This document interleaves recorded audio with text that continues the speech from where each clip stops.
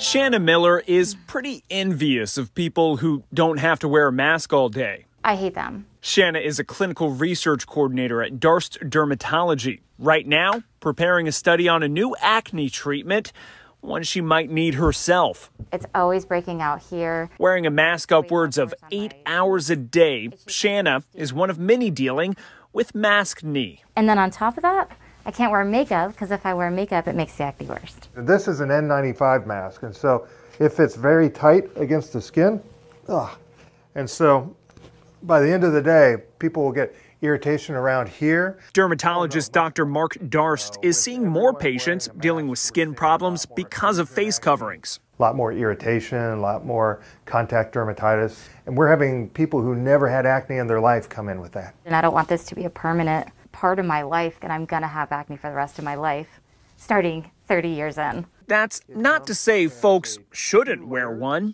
So if you think, should I wear a mask?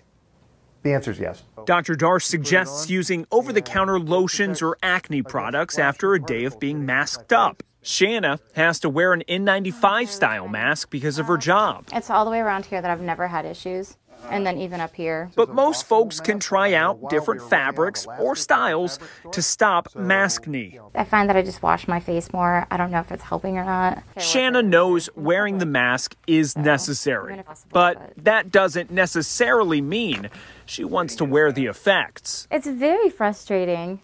Every girl wants pretty skin.